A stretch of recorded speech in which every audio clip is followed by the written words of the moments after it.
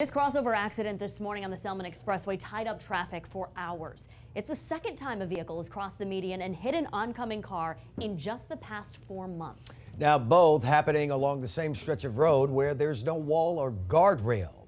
10 News reporter Eric Glasser shows you how the expressway is now moving up its timetable to install a protective barrier. In a story that you'll see only right here on 10.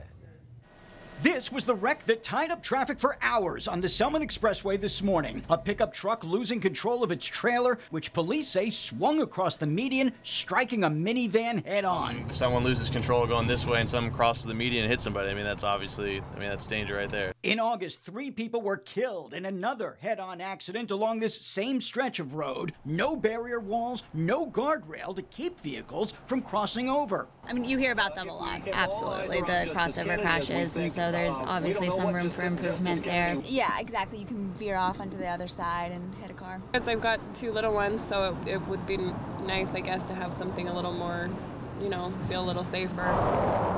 Before the collision in August, authorities with the expressway say there had been only 1 previous crossover accident in the last 4 years. Now, there have been 2 in just 4 months. It does make it more timely, yeah.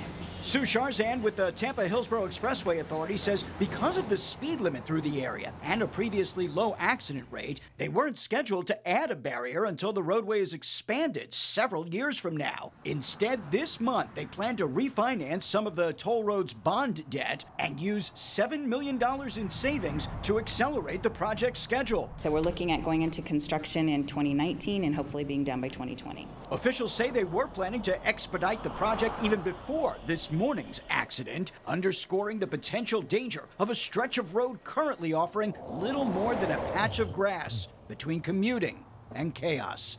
In South Tampa, Eric Glasser, 10 News.